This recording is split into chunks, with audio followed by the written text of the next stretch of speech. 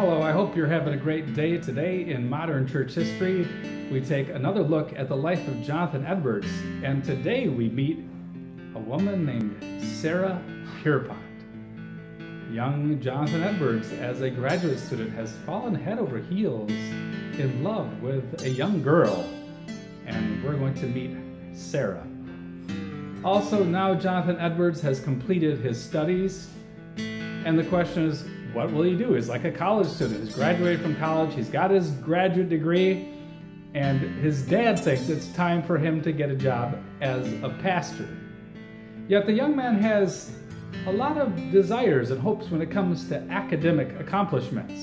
And so today we're going to see how Jonathan Edwards, along some journeys in the province of God, ends up at Yale as a tutor. And then finally we will see how, after a very, very difficult and melancholy time at Yale, the Lord opens the door for him to become the assistant pastor in Northampton, where he can help out his famous Grandpa Solomon Stoddard. By 1723, when Edwards was a master's student, he had fallen in love.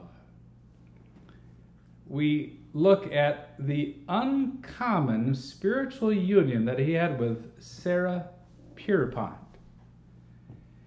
It's during the time of his master's studies, and the first evidence we have that Jonathan Edwards has a love interest is a poetic statement that he wrote about a teenager named Sarah Pierpont. So Edwards is age 20, and he writes something that expresses his astonishment and his delight in a girl, and guess how old she only is? 13. Due to the youthfulness of the girl, Sarah Pierpont, who was only 13, it's very fitting that Edwards wrote about her in the way that he did. He wrote about his delight in her in terms of a spiritual, platonic delight. But Edwards had more than a spiritual, platonic delight in this girl. He was falling in love. Listen to what he wrote about this young girl who had caught his eye. He wrote, "They say there is a young lady in New Haven who is beloved of that almighty being who made and rules the world, and that there are certain seasons in which this great being, in some way or other invisible, comes to her and fills her mind with exceeding sweet delight, and that she hardly cares for anything except to meditate on him, that she expects after a while to be received up where he is, to be raised out of the world and caught up into heaven, being assured that he loves her too well to let her remain at a distance from him always. There she is to dwell with him and to be ravished with his love, favor, and delight forever. Therefore, if you present all the world before her with the richest of its treasures, she disregards it and cares not for it, and is unmindful of any pain or affliction. She has a strange sweetness in her mind and sweetness of temper, uncommon purity in her affections, is most just and praiseworthy in all her actions. And you could not persuade her to do anything thought wrong or sinful if you'd give her all the world, lest she offend this great being. She is of a wonderful sweetness, calmness, and universal benevolence of mind, especially after those times in which this great God has manifested himself to her mind. She will sometimes go about singing sweetly from place to place, and seems to be always full of joy and pleasure, and no one knows for what. She loves to be alone and to wander in the fields and on the mountains, and seems to have someone invisible always conversing with her." Now that's a remarkable description of a 13-year-old girl, isn't it? God had shown great grace to this 13-year-old Sarah so that she had a very intimate relationship with God already. She lived often in joy and delight in God. I love how Jonathan says it's like when she's walking around in God's world, it looks like someone invisible is talking to her, because of course she was praying and she was talking to God. And I think Jonathan also, of course, sees almost like a mirror image of himself in the opposite sex. Now, he loves to be out in the creation, he loves to be outdoors, loves to be singing, praising God, and now he meets this young girl who is 13 but shows the same spirituality. And so Jonathan is struck by this young girl. Now, commenting on this poetic description of Miss Pierpont, George Marsden says that Sarah was Edward's Beatrice, and there he's referring to how Dante, the medieval poet, had this sort of platonic love for a girl named Beatrice. Marsden says, whatever his underlying emotions, he expressed them as pure platonic Christian love. Sarah was his Beatrice. Indeed, Edwards lived in a world of spiritual realities that was in some respects closer to the medieval Dante's than to our own. Sarah was the perfectly embodied ideal of all that he aspired to be, the pure spiritual being, sweet-tempered, singing sweetly, always full of joy and pleasure. Whatever is the case, you can see that this young girl was quite remarkable and unique, and she stood out to Jonathan Edwards as a young girl who had been born again and who had a spiritual relationship with God. Sarah was the daughter of a deceased minister named James Pierpont Sr. Mary Hooker Pierpont, who was Sarah's mom, came from a ministerial dynasty in Connecticut. Jonathan's dad, Timothy, had been a friend and co-belligerent with the Reverend James Pierpont Sr., and so the two families no doubt had known each other. When Jonathan arrived on the campus at Yale in New Haven, what happened is that Sarah's mom lived right kitty corner across from the campus, across the campus green or the lawn. So there was a connection between these two families before Jonathan and Sarah fell in love.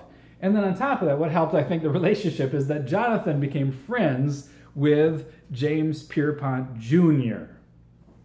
So Sarah had an older brother, and in fact, he would be a peer of Edwards at Yale College. And so, Jonathan could go with his friend and they could stop by at the home of the Pierponts and he could see and talk to Sarah. In fact, a few years in the future, in the middle of a very difficult time at Yale where I think Edwards was just overwhelmed, probably dealing with all the tensions of dealing with students who could be rebellious. In 1725, God would comfort Edwards with a blossoming relationship and courtship of Sarah Pierpont. Marsden writes of that time, he says, meanwhile, the light of his earthly love for Sarah Pierpont shone ever more luminously. By the spring 1725, their relationship had blossomed into a suit for her hand. Sarah was still only 15, but by May or June, they were engaged to be married. The wedding would be in 2 years. Sarah would be considerably younger than the average New England bride, but such an early engagement was within the bounds of propriety. The approval of James Pierpont Jr., sometimes his colleague as tutor at Yale, may have helped speed the courtship and provided ready access for Jonathan to socialize at the widow Pierpont's house.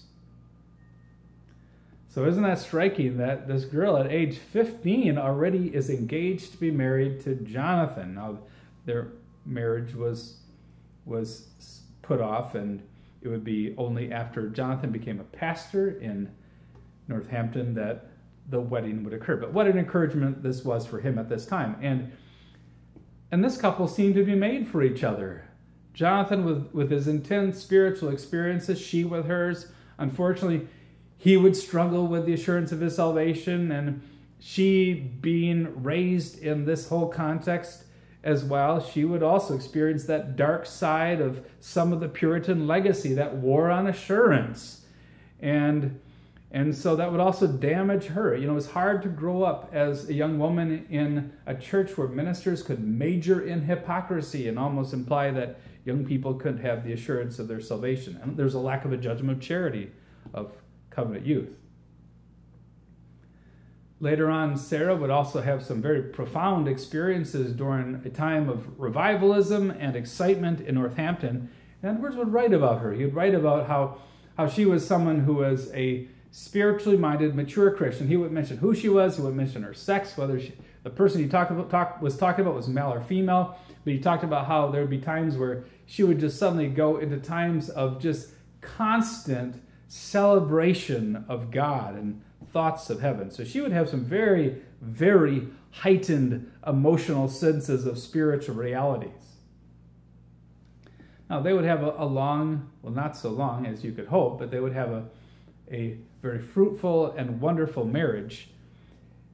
So that on his deathbed, when Edwards was at Princeton, where he had become the new president at the end of his life, and he had gotten a smallpox inoculation from which he was now dying, he gave some closing words to his daughter Lucy, who was there at his bedside. He said to Lucy this, he says, and in this statement he makes this famous reference to the uncommon union between him and Sarah. He says, this is what you need to tell Mom. He says, it seems to me to be the will of God that I must shortly leave you. Therefore give my kindest love to my dear wife. You see, his wife was back in Stockbridge, where Edwards had been a missionary to the Indians. Edwards says, and tell her that the uncommon union, which has so long subsisted between us, has been of such a nature as I trust is spiritual, and therefore will continue forever. And I hope she will be supported under so great a trial and submit cheerfully to the will of God. Now, with those dying words, Edwards is celebrating the close spiritual relationship he had enjoyed with his wife all of his life. Throughout his ministry, for example, before they go to bed, she would come alone into his study and the two of them would pray together. That was part of their spiritual union. And Edward makes a nice point. He says, just like we've enjoyed this wonderful spiritual union in this life, this spiritual relationship, he says, I trust it will continue in the life to come. And in the providence of God, remember, Sarah would die in only a few months after her husband, and they would be reunited in heaven. Now, I've jumped ahead a little bit in talking about the end of Jonathan and Sarah's life, but while I was talking about Jonathan meeting Sarah as a young girl, I wanted to point you to that famous statement that he would many years later make on his deathbed about how wonderful of a wife she had been. So Edwards graduated. He had his master's degree, he had his bachelor's and his master's. Now what would he do? What would this young budding scholar do? His dad is only thinking of him getting into the ministry, and so his dad begins to push him to take a pastorate in a town that's rather close to East Windsor, where Dad is at, in the town of Bolton. As for Edwards himself, I think because of his intellectual interests, he wants to be at a place where the life of the mind will be fostered. On the one hand, I think he probably has an interest in becoming a tutor at Yale, where he can continue to grow and pursue his studies. I think he also is interested in maybe finding a pastorate in New York City, which was a city he had loved and a place that was a happening place. So the question is, what would he do now? During this time period, too, when he has graduated and before he becomes a tutor at Yale, he also is very interested in scientific matters. It's during this whole period of time that he's going to pen some of his scientific writings, where he's writing about insects and spiders, and he's writing about the nature of light. He's trying to wrestle with the nature of reality, studying some of the latest physics. Well, Timothy Edwards, I don't think, shared Jonathan's passion for that type of research or even academic research. In fact, Timothy Edwards himself never published any academic type writings. There was only one sermon of Timothy Edwards that was published in his lifetime. But don't get the idea that Timothy wasn't an effective preacher. He was. He was an effective preacher. Apparently, he preached extemporaneously.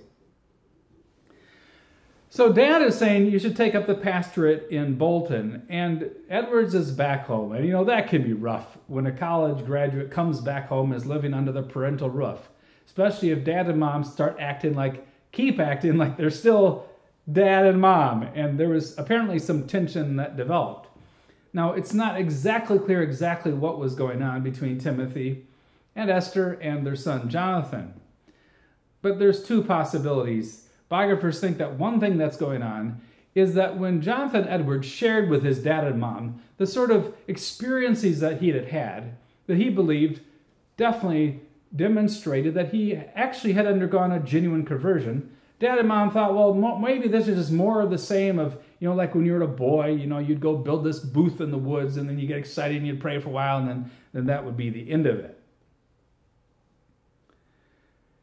So his parents weren't so convinced necessarily about his genuine conversion. He knew he was a child of God, though, at this point. One issue might have been that his dad didn't think that Jonathan, in the whole process of, getting converted, had experienced sufficient terrors. Gone through a phase where he was just terrified of being punished in hell, like he ought to have been. And later, Edwards would write this, and this is a hint that there was a disagreement between him and his dad. He said, "It never seemed to be proper to express my concern that I had by the name of terror." So what he's doing is he's challenging his dad's view of the steps that you had to jump through in order to be genuinely converted. In fact, it was Jonathan at this stage is wrestling with what some of the Puritans had taught about the various steps involved for conversion. That comes out in how he talks about how he wonders why. He wants to search out the reasons for why the Puritans in the past used to be converted in those steps. Notice what he's thinking. He's thinking that somehow in the past, when the Pilgrim Fathers were converted, they had jumped through these various hoops that some Puritan theologians had laid out. Now, I think that probably wasn't actually the case, but I think what was the case is that people thought, they were taught by their ministers that they had to have this experience, and so they would kind of try to follow the line so that they could say that they're Christians. But now Edwards says, well, I got to figure that out, why they were converted in that way originally. Yes, go ahead. So I was wondering, we don't have to go through really steps to be converted, don't we? Correct. Not in this legalistic way. Now, what happens, of course, when a person is converted, a number of things happen, right? When God regenerates you, for example, and gives you a new heart, what suddenly changes? Suddenly you're truly sorry for your sins, aren't you? Suddenly you're also trusting that Christ is your Savior. And then just like, for example, you can have an assurance of many things. Like I have an assurance that my earthly biological dad is my dad. We also can have the assurance that God is our Heavenly Father and Christ is our Savior. Now, with Jonathan challenging his dad, he's not saying that there aren't genuine signs of true conversion. In fact, later on as a minister, he'll emphasize that, one of the evidences of the fact that you have been truly converted, well, it's that you walk in good works. You walk in love towards the people around you. And so that's one source of tension. The other source of tension, I think, is that Dad is trying to push Jonathan to take this pastorate at this little church in Bolton in the sticks. And because Jonathan didn't have anything else to do, nothing else was lined up, he finally consented to that. But I think what happened is that Jonathan agreed to become the pastor at Bolton, conditional on him not having a call to become a tutor at Yale. So what happened is that for 6 months, he did fill the pulpit in this little town. But what happened is that as the new year came, as 1724 came, the trustees at Yale appointed Jonathan to be one of the 2 tutors. There still was no rector, and George Marsden thinks that Edwards must have had an agreement with the saints at Bolton that his pastorate was provisional, because 2 weeks after receiving that appointment from the trustees, he's saying goodbye, he's leaving, and he's heading off to Yale to become what we call an assistant professor. Yes, go ahead. I think you just answered the question. Like when we think of tutor, we think of some little part-time job, where you sit in a little room. But I think he was an assistant. Yeah, so the question is, what is a tutor? Today, when we think of a tutor, we think of someone who maybe is a part-time job and he or she helps kids with their homework or something like that. But here, being a tutor was being what we would call like an assistant professor. Basically, you had a full professor as the rector, and then you had assistant professors. But because there was no rector, Jonathan and one other tutor, now he would have a few different colleagues during this time, they would be the 2 professors in the college who would be training about 40 to 50 students and would have to teach them all 4 years in the curriculum. So this would be a very, very busy work for the young man. On top of that, what would happen is that the new library at Yale needed to be organized. And so Jonathan and the other tutor would be paid little additional income so that they would organize and index the library. Remember, this is the library that had got Timothy Cutler in trouble when he read some of the Anglican books in there. Well, Jonathan apparently did feel a call to engage in more scholarly work and preparation. Maybe he thought he was kind of young, too, to become a minister. But I think he wanted to be in Yale where he could use the library and he could continue his intellectual work. Little did he know, though, what he was going to be getting himself into. But, of course, there was another reason why Edwards wanted to go back to New Haven. And that was because of a young girl named Sarah, who he could be closer to. And so Jonathan Edwards accepts the appointment, and in June of 1724, he is now at Yale taking up his position as a tutor. And we could talk about his time at Yale as the time in which he was a melancholy tutor, depressed tutor. Now, I'm sure the high point of all this is that he could see Sarah. Sarah is now 14 years old, but mature beyond her years, and now he has a chance to see her very, very often. Yale didn't have a president yet or a rector, and so Edwards and his fellow tutor are going to be very busy. But before he even takes up his work, in the commencement week in 1724, something happened, and we don't know what it was, that triggered a psychological crisis for the new tutor. Now, in the past, at the time of the commencement exercises, the students would sow their wild oats, and they'd do all kinds of crazy things. In fact, the year before, the trustees had to talk about how if anybody busted windows during that period of time, or shot off guns, or did other kind of destructive stuff, there would be penalties for them. It's not clear exactly what happened, but something happened that triggered Edwards. You know how it is with clinical depression. There can be a trigger event that can lead a person to suddenly falling into despair. This is what Jonathan Edwards wrote on June 6 in his diary in the year 1724. Saturday night, June 6, this week has been a remarkable week with me with respect to despondencies, fears, perplexities, multitudes of cares, and distraction of mind. Being the week I came hither to New Haven in order to entrance upon the office of tutor of the college, I have now abundant reason to be convinced of the troublesomeness and vexations of the world, and that it will never be of another kind of work.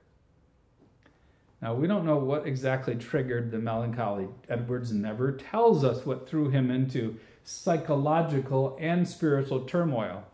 And I think what made it even worse for him is that, remember, he's constantly struggling spiritually with the question of assurance. Now, on top of that, he's clinically depressed, it seems.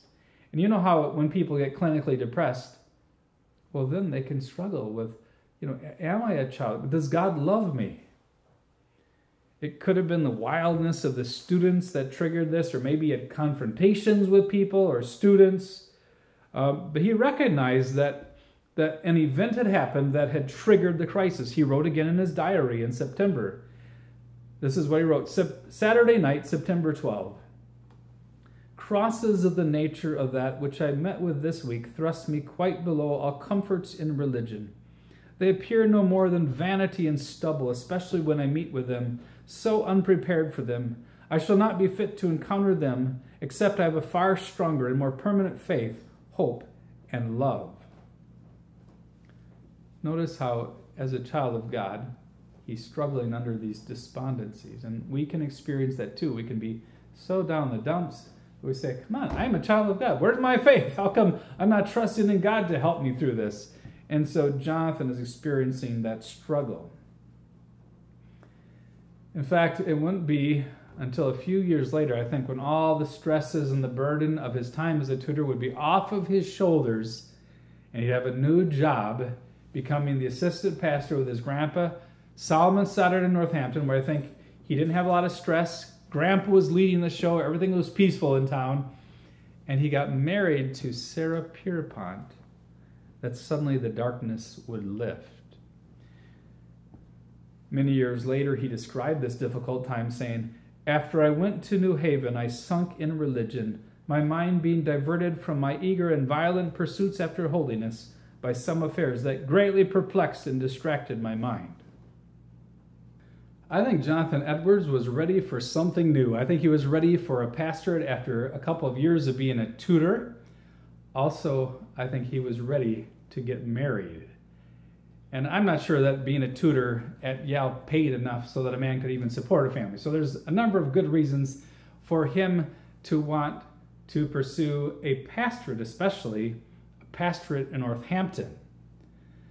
Now that was a prestigious pulpit. Solomon Stoddard, over a 50-year period of preaching, powerful extemporaneous sermons, during which he was actually referred to by people in that time as sort of the Pope of New England or the Pope of Massachusetts. That's how influential he was among the Congregationalist pastors. That he had really made a name for the church in Northampton. Plus, the church in Northampton was a large church, an influential church. So it was an attractive pulpit. Now, prior to this time, Solomon Stoddard apparently had been looking around for a potential replacement, and certainly at this time a help. He was getting older, but he was still going strong yet. But he had a lot of relation who were in the ministry. There was a Williams clan that had a number of people. He had a number of grandsons who were potential replacements. So what happened is that because he was so influential, I'm sure he played a crucial role in leading the search for an assistant pastor who could be his replacement. And guess what Grandpa wanted? Well, the generation below him were really getting pretty old already, so he's looked around among his grandsons. Now, first, actually, there had been a different grandson who had been called to be an assistant pastor, and that hadn't worked out so well. And I'm sure Solomon is following the studies and the life of his daughter Esther's son, Edwards. And of course, he's aware of how Edwards has his bachelor's and his master's degree as a tutor. He was probably there when Edwards gave his speech on justification by faith. And so Solomon Stoddard apparently decides that he's going to recommend Jonathan as an assistant. Now, the pulpit there was renowned. Solomon Stoddard was one of the most influential ministers. We're going to talk about some of his ideas that unfortunately weren't so good. But he was a Congregationalist Calvinist. He was a Puritan. He was going strong into his 80s. In fact, there was talk that such was his influence and the esteem with which he was held by people in New England that the road between Northampton and Boston had been improved so that as Stoddard got older, he could still make the yearly journey from Northampton to Boston for Harvard's commencement addresses and celebrations in Cambridge, which was right in the area of Boston. So that's the esteem with which he was held. Now, the town of Northampton also had sufficient finances to support a minister, and even two in this case, and Jonathan now was ready for a change, a new job, and he would like to support his wife. And late in the year, in November 21 of 1726, the citizens of Northampton voted to call Jonathan, with an overwhelming majority, to call him to be an assistant pastor with his grandfather. And so the Lord now had provided a way for Edwards to transition from being at Yale to being in the pastorate.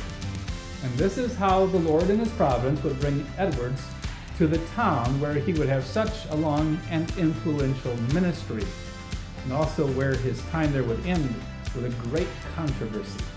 But that's because the Lord had other things for him to do, like to become a missionary to the Indians.